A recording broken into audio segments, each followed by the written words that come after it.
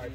You go out and do some work. And that building called the Light Chambers, or they called it the That Light. red door has been an additional bedroom to the cottage for years. Yeah, so they would have a chamber, Light Not very Chambers sexy or whatever. now. It's just Yeah. All right, you guys. How you doing, 16? So introduce Pastor here. Okay, so Pastor Chico is our pastor. He came up from California, San Diego area. There you go. From Chico? Sorry, we're getting our deck ready for winter. We go on vacation next week, so we don't want to get caught if it's an early snow. So. Yeah. And so you've been here for 2.5 June of 21. Yeah. We got here. Yeah. So Third. This will be our third winter. We measure things by winter around here. Yeah, that's right. That's From right. San Diego to That's how you earn your stripes here by winter. So let me So I was just trying to share with the group here, and I've heard it in Chico's sermons. There's something special about this place, this community, this valley, you know, that is got God's providence and blessing all over it. You know, the things that have happened. And you were touching base with Kanika and ministries that come from this, and your guys. They didn't know when we passed that place, Stonewater Ranch, Dynamics. I mentioned that. Yeah. Okay, good. So give us a little bit of 2 minutes of your story, how God brought you here, and then I'll go back into some of the past history. Yeah. I got saved as a college student down in a church in Escondido, which is North San Diego County. Yeah. Church of about 4,000, just a small little country church down there. And went on staff 2 years later, and I kind of never left serving the Lord from there. And planted a church out of that church in my hometown, and started with 30 folks and grew to about 1,500. And then 19 years into the marriage, my wife decided she was done. And funny thing happens, churches don't like pastors getting a divorce. Bible doesn't like that either, by the way. So took a 6-year hiatus. My wife at the time went through with her plans, and worked in different ministries, serving homeless and drug and alcohol recovery. And through that process, met a lady, and we got remarried, and so together we have 5 kids and 4 grandkids. 6 years after leaving serving the church that I had been at for 16 years, I told Jenny, my wife, and I said, I'm ready to get back to pastoring. It's what I was created to do and what's in my heart. And so we started looking around, and this was the furthest place from my mind. But I showed my wife. Yeah, I showed my wife. Well, my experience had been in large churches. I got saved in a large church, planted a church. When I left, it was 1,500 people, and so that was my experience. And so I started looking around in that arena, and to be executive pastor, something like that. And she found this little church, and it literally the front picture of the packet was a tractor pushing snow in the parking lot. So, wow. You're I'm there. Did you automatically say, Lord, I'm not going there? That stayed in my file, and but months went by, and I got down to the final group 4 different times and passed over. So I said, okay, Lord, what do you want? And it was a Sunday afternoon, and I opened up that file, and here's the one thing that's left. So I noticed the date. It was the last day to turn in an application. So I sent an application in. I was applicant number 67 of 67, and it was during COVID. So it's a long process. There were Zoom interviews, and then they brought us up, and it's long story short, it's been a blessing to be here. Little different tastes. Learned lots of things about earning your stripes here. And, folks around here don't care that much where you've been. Everybody here is from somewhere else. There's only a couple families that claim that they have been born and raised here, but everybody else for here is from somewhere else. And so folks care most about, do you care about other people? And this is a special place where it's amazing to watch community, believer, unbeliever, just community develop in this valley. And so we have just been blessed to be here. Part of the goal was to find something a little different, and so I could enter a doctoral program, so I've done that. And but we've been blessed to just be pastoring here and get back to the, it's just loving people, you know. It's we're a one-horse town here, so I don't have any other full-time staff. It's just me. My wife's the office manager and cleans the church, and we have a maintenance guy over there that lives in that cottage with his family, and we just take care of the people that God calls here to. And we have quite a few folks that come through, visitors. We call them part-timers in the valley. West Side money has to be spent somewhere. Right? So let them spend it. there's second homes here, quite a few of them, and so the congregations, you know, has a steady of about 130 now, and then we can get to 170 if everybody's in town, or we can be 60 if everybody's out of town. So it just really depends. But church has been here, formed in 1941. I don't know how much church history we have. And that's what. Let's take that as a segue. Oh wait, let me take it as a quick segue. Yeah. We were here in June of 22, so it would have been a year after one you of were your here. first. I don't know if it was one of his first times, but Well- I remember dad jokes. Well, yeah. So he said, okay, we're gonna have some dad jokes, and anyways, if you guys get up and because he says it was around Father's Day. And so at the end of the time, Jason, I don't remember exactly how it happened, but he's like, I don't get it. None of these jokes were about dads. I didn't know. That was the best dad joke ever. Masterclass. This is weird, man. There's no jokes about dad, but a lot of other things. We were there. You guys were out here. So really quickly, Otto Sather, that name. He was born in 1921 and died in 2018. His family had a chicken farm, a big farm out in the Stanwood area. And when World War II started, instead of being drafted, they asked him and his brother, they wanted him to stay and farm the chickens. They had a big poultry farm. At the age of 30, he experienced a conversion. And that's an amazing story. I'm not going to go into the details. And a couple years later, God called him into ministry. Went into, did an apprenticeship at a church in Marysville. And then he sold his part of that farm to come and take this call over here. At that time, they didn't even have, I don't think they had that church building. They were meeting at, What year was that, do you know? across the river at the old schoolhouse where the Grunwald Guild now has their bookstore, or their library.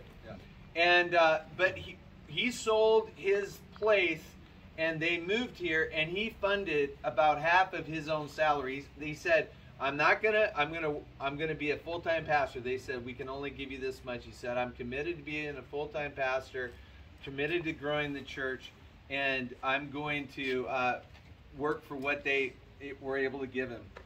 And so they made it work. 26 years here. Like I said, my dad was, it would have been in 1959 when he was driving by this road. That bridge used to work with his pops, who is not a Christian, no Christian background, and he's driving by. He's seeing people mill outside from that little Burgess Hall, which was a church back in the day. And the Spirit of God said to him, if you want to be happy, you need to be with those people. And so that's when he showed up, like another Sunday after Easter Sunday or whatever. Otto took him down into the basement of the Burgess Hall and knelt with him, and he prayed to receive Christ. One of the interesting things about Otto's story is that he was, that's my dad really quick. Hey Dad, we're at Plain Community Church. Okay. Speaking of the dad. All right, we'll see ya. We probably won't be here. I'll let you know when we leave. All right. Why don't you stay at Leavenworth? We'll meet you at the property. That's probably the smartest thing. Okay? Don't come here. Just stay at the property. Okay. So, But God told him to come Yeah. I did. So he's driving by. He prays and received Christ. Where was I at? Oh, the story of this building. So Otto worked with the pillars, those early pioneer and the Burgess, you know, the new, all those early families. The amazing thing from a pastor's perspective, he was never seen as being on the inside of this community, even after 26 years, because it's a small, insular, I mean, these are pioneers. They're the ones that brought him in, you know, kind of a thing. And so there was a difference of opinion on if they should get a mortgage for this building or if they should pay as they go. Otto knew there was a doctor that worked in Wenatchee who was also came to the church here, who was willing to help finish, because they had raised some funds but not everything. But he didn't tell the elders. They ended up having a difference of agreement because he wanted to raise the money before they built. And so that was part of the parting of ways after 26 years of ministry. But there are just so many stories of you know, they lived in that little parsonage. We're going to walk across the, do you want to take us in the building at all? Can we see I can anything? open doors and you can do it. Or Would you guys want to see anything, or is it good enough to be outside? You want to see Definitely anything? like to see it. Yeah. Can we- Jason, what's the significance of the basement? Well, that's just where he went and prayed with. only it wouldn't have been over there. It actually was right here. Yeah, I was facing this way. Oh, really? It moved. Yeah, they moved it. Yeah, They so- moved the basement? Yeah, we, No, they we moved the busted building, that whole building. We busted a pipe, and so we had the plans aren't really well drawn, so we had to dig it to try to find it. And so when we did, we found the foundation. Oh, really? It's actually right here. Yeah. This is where the building sat. And that building was built in 1944. The church was started in 41. And then, so what they decided to do, this was built in the early 70s, I think. They just took the building, built a new foundation, and turned it. Actually, they built this first right next to it. And you can, if you know anything about snow, and it just flew. And it crashed into the basement of Burgess Hall and went right through the windows. Oh. So it took them 3 years to get enough money to flip the building. So they built it and moved it over there. So that is the original building. Now it's our kind of our ed building. Yeah. So, and then we go all the way to those sheds over there. That's our. We're the only pantry in. We call this Upper Valley. So there's a pantry down in Leavenworth, but for the folks up here that don't have enough to, you know, make it through the week for food scarcity issues. So that building out there, the purple building, is the pantry. So what I'd like them to see is the sanctuary, and then I'd like to walk out on the bridge and look at the baptismal. What year did Otto come over here? He was 30. Let me see. He was born in 19. Let's see. He said 20 something. So I'm gonna. 1921. He was 34. This door's gonna when be he open came in over. case when you guys come back and need to use facilities. 54.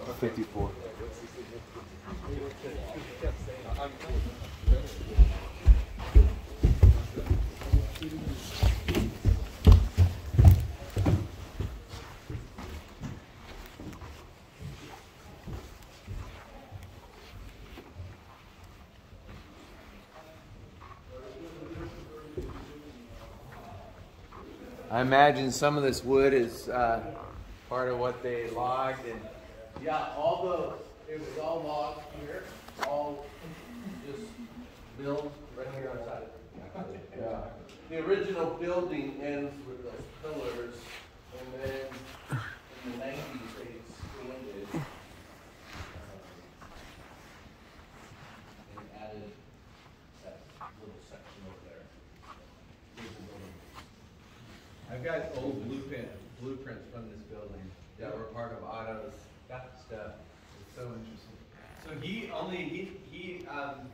I don't think he preached or spent much time after it was built. It was kind of, the building was built, but this community shrinks in the wintertime, right? And then it really grows in the summer. So you guys meet outside in the tent.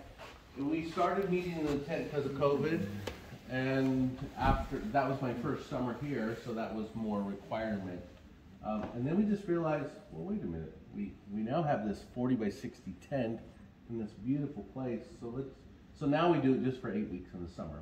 Call it Summer Sundays, and so everybody just brings a beach chair and we just meet in the tent. It's kind of nice. Yeah. The sound people hate it. That's our sound guy. Maxwell. He doesn't like you as much anymore. No, we get it. Guys, I would like to pray for our brother though. I can't do Because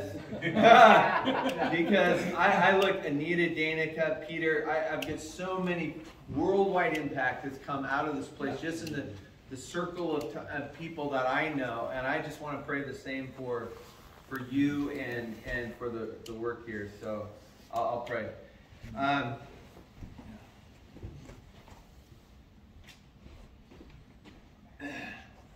Heavenly Father, I want to thank you for small churches. I want to thank you for faithful pastors. I want to thank you for a man named Otto and Betty Sather and Chico and Jenny. And I want to thank you for your church that you are building. And I praise you for your workmanship here. I pray that you would continue to establish the work of Chico's hands, and you would bless him, and may the gospel, the grace of Jesus Christ pour out into this place. We pray that young men like my dad and young women would be, the breath of your spirit would draw them to this place, that they would come to know Jesus Christ. And we just commit the work of your work here to your glory, and pray for Chico as he is faithful in doing that. And we pray all of this in Jesus' name. Amen. All right, man. Okay, let's go to the bridge and look at the... I'll leave the church open. If you guys need the restroom or something, I'll come back and lock it up. Oh, thank you. Thanks for your time. Appreciate it. Thank you. No, we are working through the Gospel of Mark, and so we're 8 weeks in. So I challenge them to read the Gospel of Mark in one sitting. So this is the time it took. Okay, that explains the 33 minutes to an hour and 50. Yeah, so some are a little slower. Spread, yeah. So it was just a challenge, and then the posted up here. So.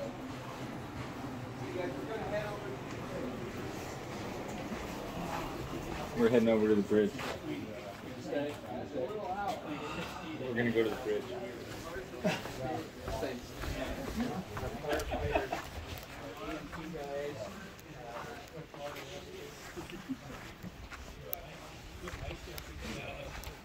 Hey, that's awesome. There's kids, one tractors, and then dad's tractor. The maintenance man's kids. The maintenance man's tractor. You watch the dad, they're going and they're going. That's pretty awesome. Is that, I bet that's what they use for the snow, right? Yeah, that is pretty awesome.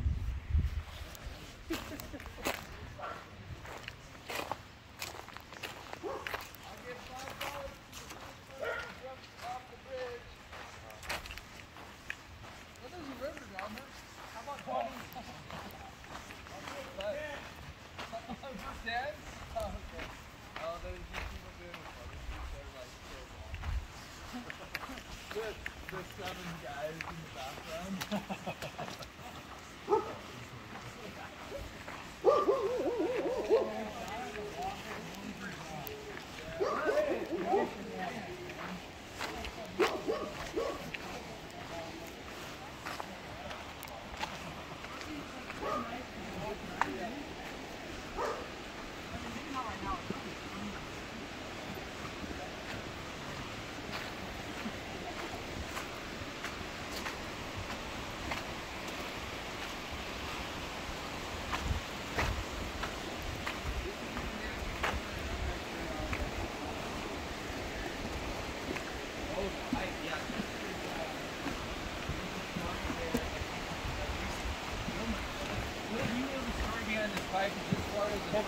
This is part of the apple juice pipeline.